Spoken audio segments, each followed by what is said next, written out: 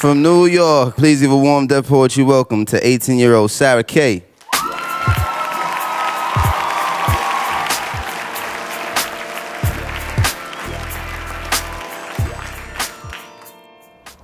People used to tell me that I had beautiful hands, told me so often, in fact, that one day I started to believe them, until I asked my photographer father, "Hey, Daddy, could I be a hand model?" To which he said, "No way."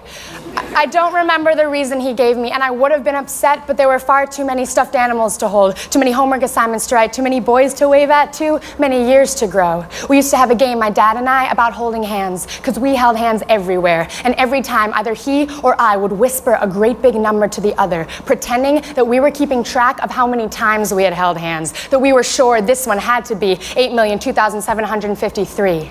Hands learn more than minds do. Hands learn how to hold other hands, how to grip pencils and mold poetry, how to tickle pianos and dribble a basketball and grip the handles of a bicycle, how to hold old people and touch babies. I love hands like I love people. They're the maps and compasses with which we navigate our way through life. Some people read palms to tell your future, but I read hands to tell your past. Each scar marks a story worth telling. Each calloused palm, each cracked knuckle is a missed punch or years in a factory. Now, I've seen Middle Eastern hands clenched in Middle Eastern fists, pounding against each other like war drums. Each country sees their fists as warriors and others as enemies, even if fists alone are only hands.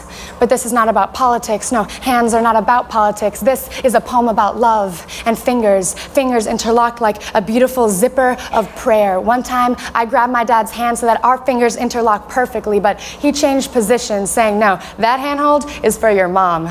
Kids high five, but grown up, we learn how to shake hands. You need a firm handshake, but don't hold on too tight, but don't let go too soon, but don't hold down for too long. But hands are not about politics. When did it become so complicated? I always thought it simple. The other day, my dad looked at my hands as if seeing them for the first time, and with laughter behind his eyelids, with all the seriousness a man of his humor could muster, he said, "You know, you've got nice hands. You could have been a hand model."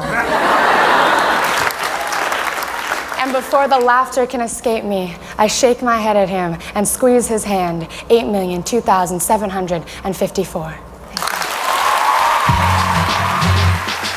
From New